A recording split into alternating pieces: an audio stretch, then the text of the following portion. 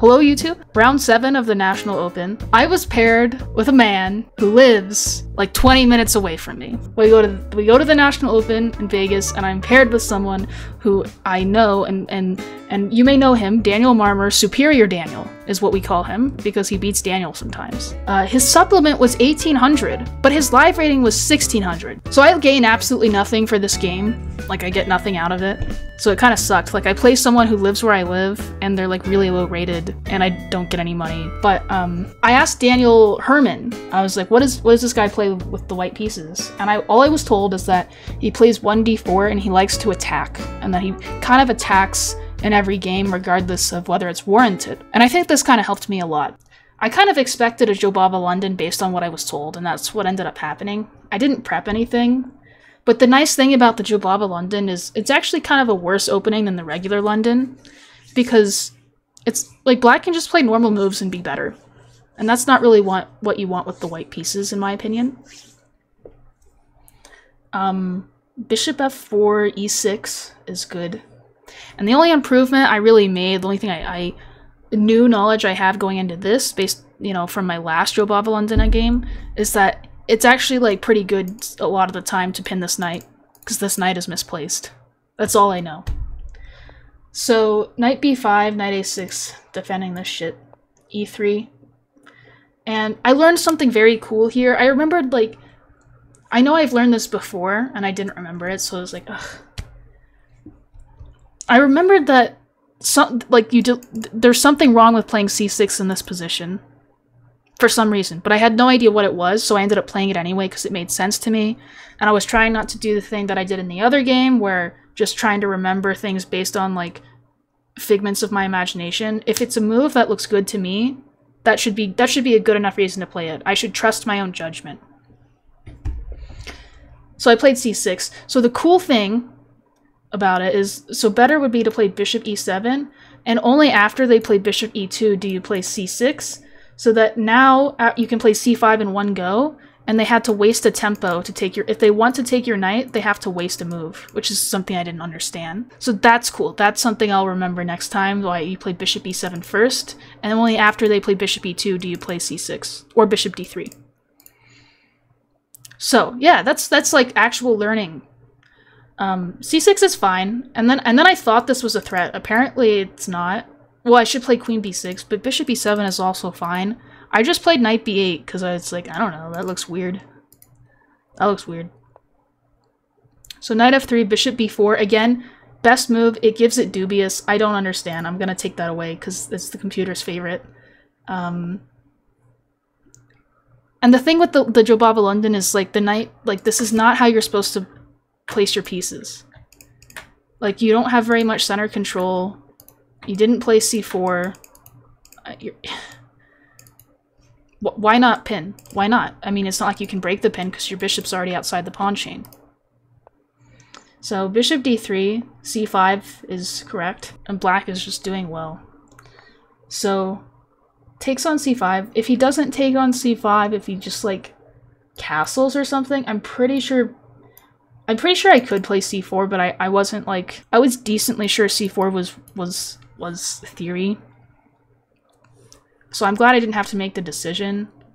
I think knight taking on c3 is also good. He takes on c5. Bishop takes c5 is not ideal because then there's knight b5, and then I have to play knight a6 again. So instead, this pawn's not going anywhere. So I went, again, it says dubious. It's not, it's fine. It's a fine move. I feel like I'm lying to you. You want to take this with something other than the bishop, so the two best moves would be knight d7 or queen a5. And I went queen a5 because I was like, ooh, tripled pawns. That'll be a fun little positional imbalance that I can use against my weaker opponent. Knight d7 definitely is a better move, though. So queen a5 castles, takes on c3, takes on c5. And I thought this was a fantastic position to put someone in who loves to attack, because he's not getting an attack. It's just not going to happen. The only thing I will say is that, like, this b file might be annoying, but I thought that b6, like, and then, like, what's the problem? My light square bishop can be developed in several ways. So black is just doing perfectly fine here. Rook b1 is okay. Castles. knight e5, and knight d7. Notice how I'm not taking on c3. If I take on c3 here, I think he has, like, bishop d6 might be pretty strong. I think the computer had something stronger. The computer likes knight d4. Oh. And if I castle... Well, yeah, this is just happening. It doesn't even matter if my king's on e8. I'm just getting a tempo on the queen and then playing knight c7. I don't remember... I think both of those reasons may have popped into my head, but mostly bishop d6 I didn't like. So I play knight d7. And now queen takes d3 is kind of a threat. Because I'd like to force him to trade off his... I think his best piece for kind of an inactive one. And he played queen f3. And I was like, oh, here comes the attack that doesn't exist. I was waiting for it. So my opponent is going to attack me. I take on c3, double attacking here. He takes on d7, knight takes d7. Taking with the bishop would be pretty horrible, I think, because like queen g3 and then my position is quite bad. I need the knight here to defend the dark squares. I thought this was very aesthetically pleasing, how well my knight controls the dark squares where I don't have a dark squared bishop. I thought that even though I'm lacking a dark squared bishop, my knight is very good. So the position is still just like equal. And then he played queen h3, and it's black to play here. I played this move like pretty quickly. Oh, I should also say something funny that happened. For like a split second here, I got up and I walked away and I came back and I didn't see the pawn here, and I was like, oh shit, did I hang my queen? And I was like, oh no, there's a pawn. So that's something funny. Yeah, f5. f5, it just shuts everything down, and e5 is pretty easy to prepare from here on out. And now black is just like better because I just have a big center and the bishops kind of suck, honestly. And I'm up a pawn. So f5, the attack is over, but my opponent does not get the memo. Bishop g5, knight c5 is good and normal. Just doing things. And I will say that my time manage for this game was fantastic. Very based and good. So by move, when my opponent played bishop g5, he had 14 minutes left and I had 30.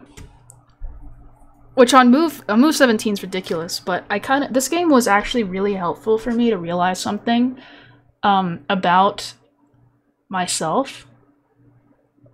I kind of felt like I was playing like a weaker version of me. Because he was spending like a ridiculous amount of time on moves that he shouldn't be. And then he tried to create something that wasn't there, and he's in time pressure, and he's you know. And when you're spending that much time on simple moves, you kind of look a little bit weak. Like you appear weak, and it makes your opponent more confident, and it made me feel confident. I actually got up and I was walking around the whole time.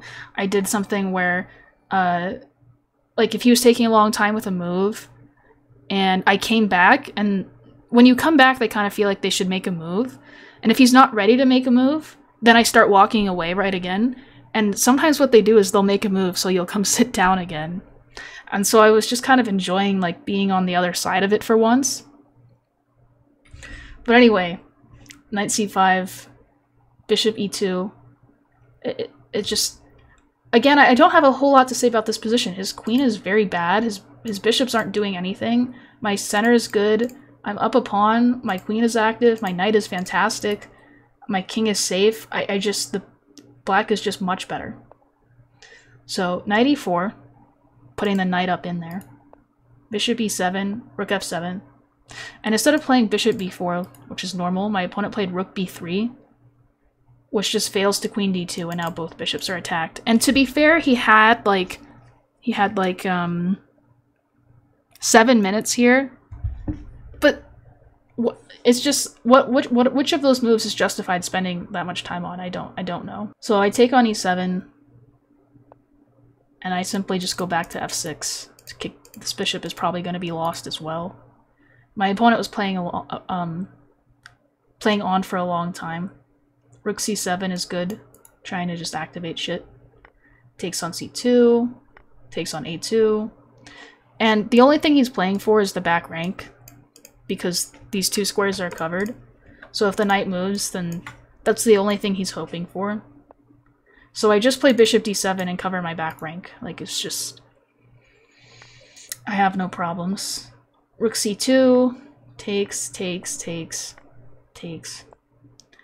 And then here, I was still thinking, like, a decent amount on all these moves because I wanted to find like the coolest win. So it's black to play. Like, I think there's a lot of cool, flavorful wins, but I'd like to see everybody's style bleed through. So Giga Chad Lad likes knight h5, which is third best. That's only minus 11 for black. Bishop g4 is what I play, which is minus 13 in the best. Knight e4 is only plus 9. Terrible. Rook c8 to c2 is Pavlikich's style. Plus 10. Having your bishop on d4 would be nice. Do you mean e4? Well, anyway, I thought for a while, I thought bishop g4 was the most accurate here. Knight takes g4. And I actually missed rook h3 was saving him. And so I kind of assumed, like, oh, maybe I did make a mistake in this position. Maybe knight g4 was stronger. Maybe rook g4, maybe knight takes h5. But it's actually not. And I got kind of frustrated here, because I was, like, really pissed off he was still playing on in this ridiculously lost position. And at this point, I'm like, ugh, okay, I'll throw this move in, I'll defend h7 and attack the rook. And yes, there's a lot of really, like, there's a lot of wins, but none of them are, like, spectacular looking.